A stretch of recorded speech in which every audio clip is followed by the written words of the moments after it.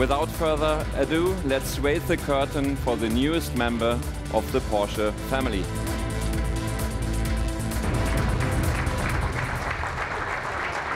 For the Macan, we took something from Indonesia, and Macan means tiger in Indonesian, and we wanted to show something with its speed, elegance, power, agility, and then I believe that this car believes all these attributes of a tiger.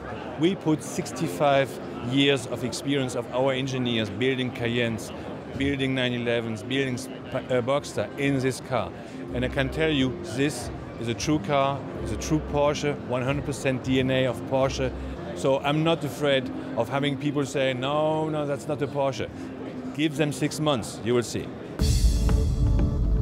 I think it's appealing definitely to a broader customer base who now has the opportunity to really also get to the Porsche brand. I admit, since we are doing so many cars that don't have any predecessor, it is a little bit more challenging because you always basically invent this car. So I have to be honest, it feels a little bit more pressure, but it's so much fun. I mean, the philosophy behind this car was really to make sure that this is the sports car in the segment. So first of all, we were working very intensively on the proportions to have the car low and wide and give the car a good stance so that there are no doubt about the fact that this is the sports car in the segment.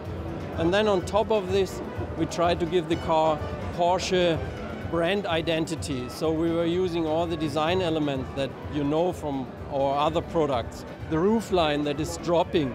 On the 911 we call it fly line. So there are a lot of elements from the beginning where the roots of this car are.